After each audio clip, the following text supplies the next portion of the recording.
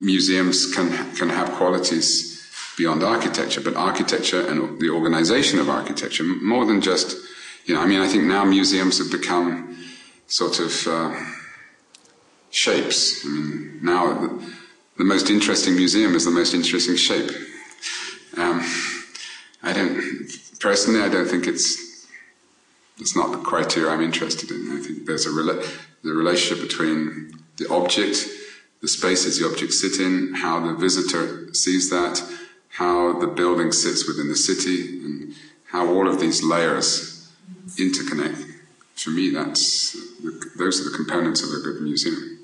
When one talks about light, one normally means natural light, but of course, in the context of Zumtobel, we're talking about artificial light as well, light in the most general terms. I think we've been working for nearly 2 years now, 18 months. I think by the time it's finished, it will be nearly 2 years. I think that they were interested to ask me not as a product designer or industrial designer, but as a user, a specifier, someone that works in museums.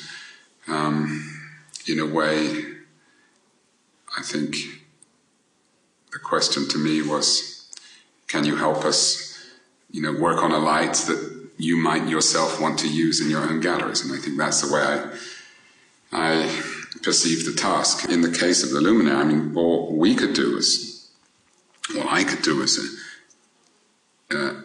an architect or a designer on this was to really ask questions. And why can't we do this? Or would it be possible to do that? And if we did that, what would happen? Then we tested the reality of some of those ideas.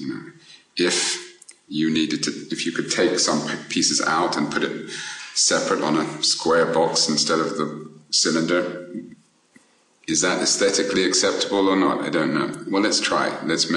So then we would make lots of models and test what the opportunities were. But in a way, we have to agree with our colleagues in Zumtobel, what are the possibilities? What are the chances to do this or to do that? Once some of those opportunities are exposed as possibilities, then we had the opportunity to investigate them formally through models and through sketches. There was a very clear line that took us through this journey.